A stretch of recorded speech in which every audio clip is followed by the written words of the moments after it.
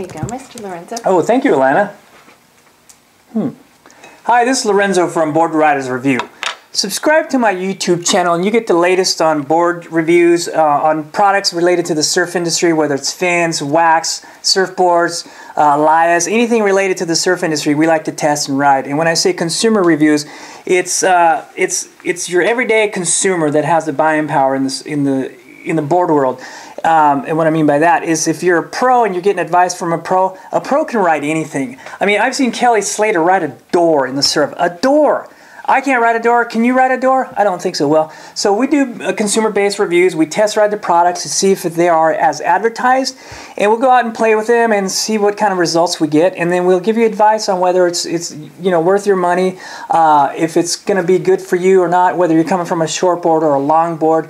And we go out and play with it, and we ride everything from a 4/8 to 11 foot and anything in between, lias, hand planes. So we try to research it out and give you some feedback, and that's where we go with that.